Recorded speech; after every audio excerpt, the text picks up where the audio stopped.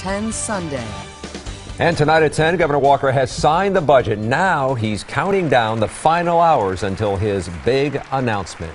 This time tomorrow, Scott Walker will officially be running for president. Good evening. I'm Charles Benson. And I'm Katie Crowther. That announcement happening tomorrow at the Waukesha County Expo Center. Todd Hicks is there live tonight with a look ahead. Hey, Todd. Charles and Katie, work has been underway here for the last 48 hours or so. Today they performed things like lighting and last-minute sound checks, all in advance of tomorrow's big announcement. It's a complete transformation of Waukesha's Expo Center. The planning has been in the works for a long time. This is where Governor Scott Walker will announce he's running for president.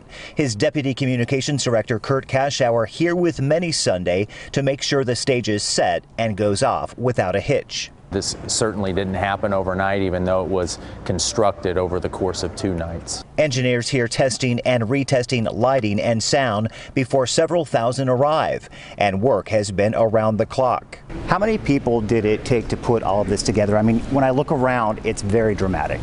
Well, I mean, about 20 people to construct it, but when you think of all the campaign folks who've put their work into it, we're talking close to 100 folks. Wisconsin Democratic Representative Peter Barca doesn't buy the hype. Ahead of Monday's event, he bashed the governor and his looming run. I think if ever in this country we needed somebody that could bring us together as a nation, he's exactly the wrong person. But Walker does have his followers, and many claim Waukesha is the heart of Walker country.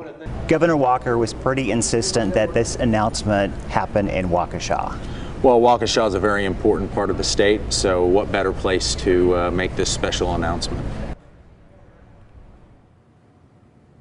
And you can see that the international as well as national media has already pre-positioned all of their trucks here. Now, a campaign staffer tells me that tickets are still available, but people here tomorrow will need to pre-register. You can do that at scottwalker.com.